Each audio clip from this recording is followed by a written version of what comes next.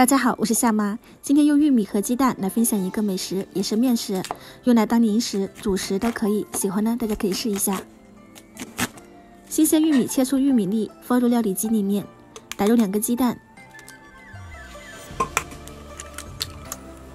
再加入250毫升的纯牛奶，再用料理机磨成玉米浆。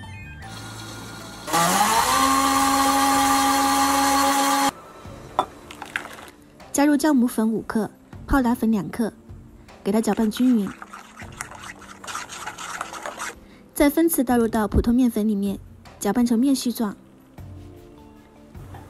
再加入1汤勺的食用油，揉成光滑的面团，盖住保鲜膜，醒发2倍大小。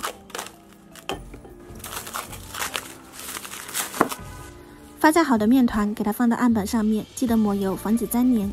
给它按开，用擀面杖擀薄。再用刀切成小块，这里形状呢可以根据自己的喜好。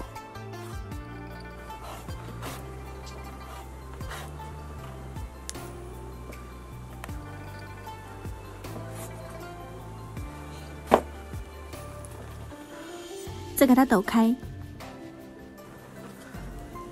油温5到6成热，放入面剂。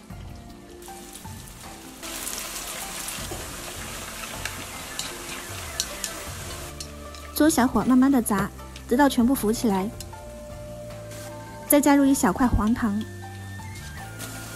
同样呢是用小火给它融化，直到这个面剂上面全部裹上一个糖浆就可以了。再撒一点芝麻。天气冷可以做一些面食的小零食，放在家里，小孩子吃也特别的方便，因为里面是发酵的、空心的。糖浆的话呢，遇冷它会变硬，所以的话呢，就形成了外面比较酥脆，里面松软，口感非常不错。